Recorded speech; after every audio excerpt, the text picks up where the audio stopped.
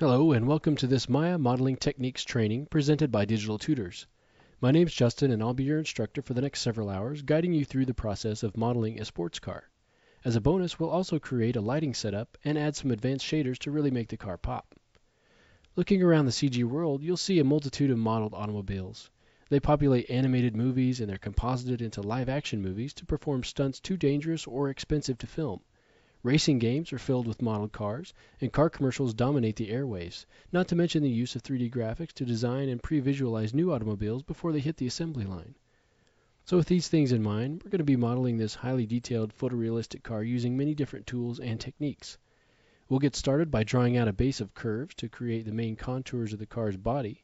We'll move between NURBS, polygons, and subdivision surfaces to create curved panels that all fit together nicely.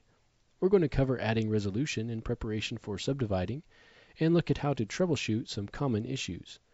We'll look at how to add sharp scoops to curved surfaces without getting creases and dents.